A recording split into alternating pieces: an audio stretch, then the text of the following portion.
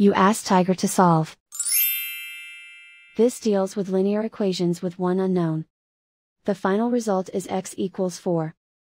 Let's solve it step by step. Simplify the expression.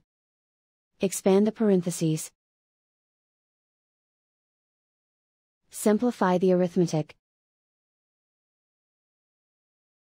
Multiply the coefficients. Expand the parentheses.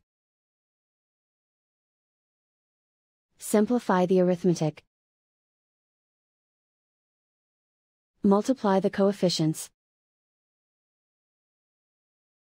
Group like terms. Simplify the arithmetic.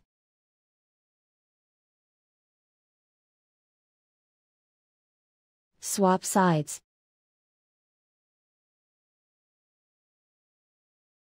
Isolate the x.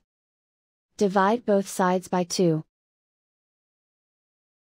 Simplify the fraction.